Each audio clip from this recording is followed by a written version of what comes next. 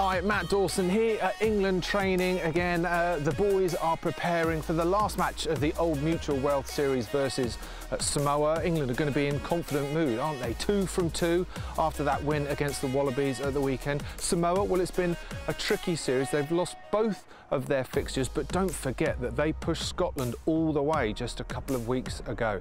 So let's see what the IBM Try Tracker says Eddie Jones's men need to do to make it 3 from 3.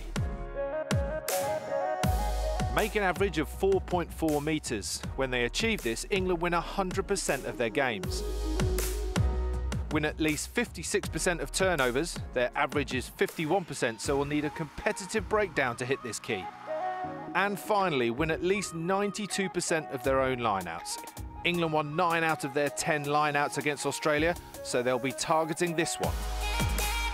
So England will be looking for a strong finish to 2017. They'll be determined to make it a hat-trick of wins, but do not underestimate this Samoan side. They are packed full of individual talent, and they're a very proud rugby-playing nation. Complacency for Eddie Jones in this England side is not an option. Now, for all the best rugby insights before, during and after the match, you can go to englandrugby.com/Try Tracker, and you can read even more about the key tactics on my exclusive Rugby Insight preview article. Come on, England!